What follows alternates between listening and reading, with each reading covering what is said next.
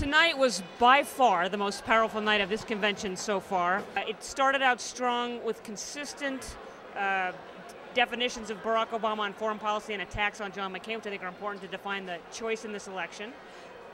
President Clinton hammered it. He just hit it so far out of the park, it's not even funny. Hillary might have left one or two people on base. He cleaned up. It was a fantastic speech and so well received inside the hall tonight. It was really great. Just when you think it couldn't get any better, it kept getting, I don't know, better, but it just kept being really good, high energy. I think Senator John Kerry gave a fantastic speech again, really defining the differences between Barack Obama and John McCain, and then Beau Biden. How great was that? Came in and introduced his father. It was a wonderful moment. Then we got to meet the entire Biden clan. Joe Biden made a great speech. I think tonight was a very consistent night where the choice was defined clearly on national security issues and other issues, and we got a real flavor for who these people are. So I'm thrilled. It was a great night.